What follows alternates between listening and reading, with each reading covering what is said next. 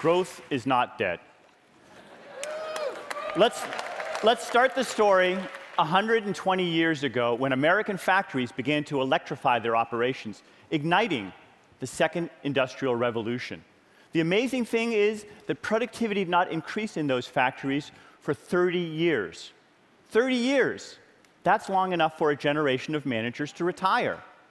You see, the first wave of managers simply replaced their steam engines with electric motors, but they didn't redesign the factories to take advantage of electricity's flexibility.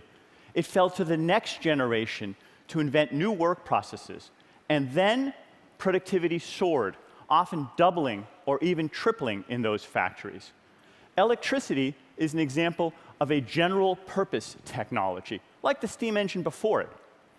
General-purpose technologies drive most economic growth because they unleash cascades of complementary innovations, like light bulbs and, yes, factory redesign. Is there a general-purpose technology of our era? Sure, it's the computer. But technology alone is not enough. Technology is not destiny. We shape our destiny.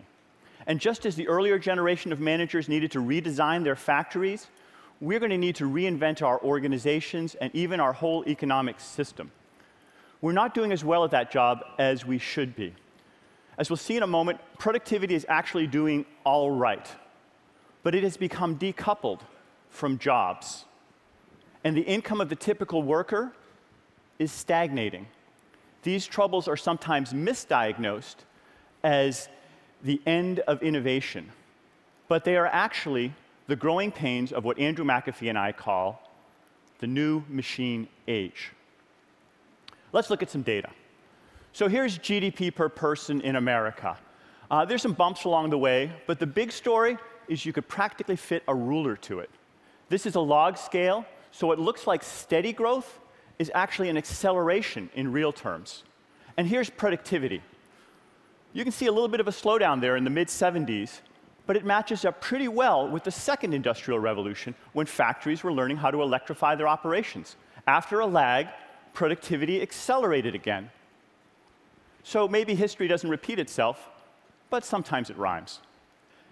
Today, productivity is at an all-time high, and despite the Great Recession, it grew faster in the 2000s than it did in the 1990s, the roaring 1990s, and that was faster than the 70s or 80s. It's growing faster than it did during the second industrial revolution.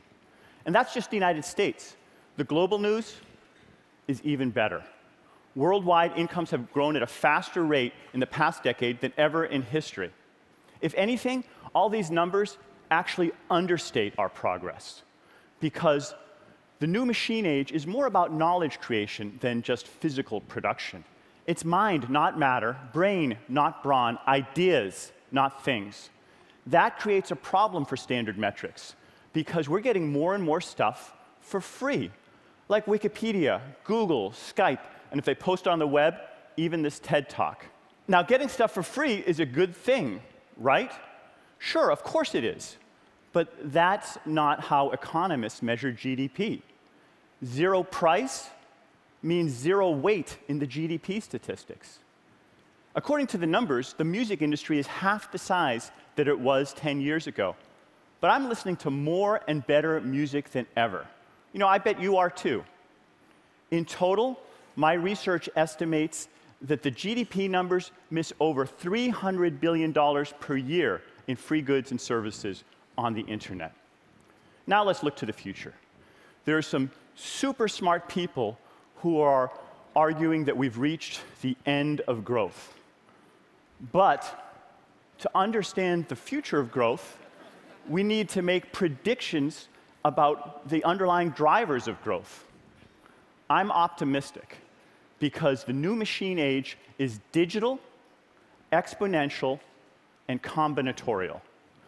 When goods are digital, they can be replicated with perfect quality at nearly zero cost, and they can be delivered almost instantaneously. Welcome to the economics of abundance. But there's a subtler benefit to the digitization of the world. Measurement is the lifeblood of science and progress. In the age of big data, we can measure the world in ways we never could before. Secondly, the new machine age is exponential. Computers get better faster than anything else ever. A child's PlayStation today is more powerful than a military supercomputer from 1996. But our brains are wired for a linear world. As a result, exponential trends take us by surprise. I used to teach my students that there are some things, computers just aren't good at, like driving a car through traffic. That's right. Here's Andy and me grinning like madmen because we just rode down Route 101 in, yes, a driverless car. Thirdly, the new machine age is combinatorial. The stagnationist view is that ideas get used up, like low-hanging fruit. But the reality is that each innovation creates building blocks for even more innovations. Here's an example.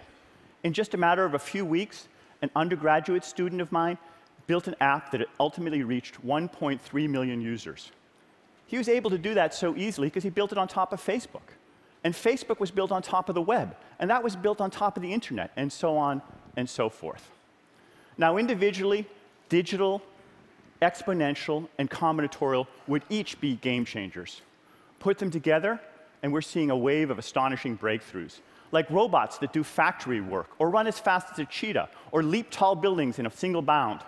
Robots are even revolutionizing cat transportation. But perhaps the most important invention is machine learning. Consider one project, IBM's Watson. These little dots here, those are all the champions on the quiz show Jeopardy! At first, Watson wasn't very good, but it improved at a rate faster than any human could. And shortly after Dave Ferrucci showed this chart to my class at MIT, Watson beat the world Jeopardy! Champion. At age 7, Watson is still kind of in its childhood. Recently, its teachers let it surf the internet unsupervised. The next day, it started answering questions with profanities. Damn. But Watson is growing up fast. It's being tested for jobs in call centers, and it's getting them. It's applying for legal, banking, and medical jobs, and getting some of them. Isn't it ironic that at the very moment we are building intelligent machines, perhaps the most important invention in human history, some people are arguing that innovation is stagnating? Like the first two industrial revolutions, the full implications of the new machine age are going to take at least a century to fully play out. But they are staggering. So, does that mean we have nothing to worry about? No. Technology is not destiny. Productivity is at an all-time high, but fewer people now have jobs. We have created more wealth in the past decade than ever, but for a majority of Americans, their income has fallen. This is the great decoupling of productivity from employment, of wealth from work. It's not surprising that millions of people have become disillusioned by the great decoupling. But like too many others, they misunderstand its basic causes. Technology is racing ahead, but it's leaving more and more people behind. Today, we can take a routine job, codify it in a set of machine-readable instructions, and then replicate it 1,000,000 times. I recently overheard a conversation that epitomizes these new economics. This guy says, "Nah, I don't use H&R Block anymore. TurboTax does everything that my tax preparer did, but it's faster, cheaper, and more accurate." How can a skilled worker compete with a $39 piece of software? She can't. Today, millions of Americans do have faster, cheaper, more accurate tax preparation. And the founders of Intuit have done very well for themselves. But 17% of tax preparers no longer have jobs. That is a microcosm of what's happening, not just in software and services, but in media and music, in finance and manufacturing, in retailing and trade. In short, in every industry. People are racing against the machine, and many of them are losing that race. What can we do to create shared prosperity? The answer is not to try to slow down technology. Instead of racing against the machine, we need to learn to race with the machine. That is our grand challenge. The new machine age can be dated to a day 15 years ago when Garry Kasparov, the world chess champion, played Deep Blue, a supercomputer. The machine won that day, and today a chess program running on a cell phone can beat a human grandmaster. It got so bad that when he was asked what strategy he would use against a computer, Jan Donner, the Dutch grandmaster, replied, "I'd bring a hammer." But today, a computer is no longer the world chess champion. Neither is a human, because Kasparov organized a freestyle tournament where teams of humans and computers could work together. And the winning team had no grandmaster, and it had no supercomputer. What they had was better teamwork. And they showed that a team of humans and computers working together could beat any computer or any human working alone. Racing with the machine beats racing against the machine. Technology is not destiny. We shape our destiny.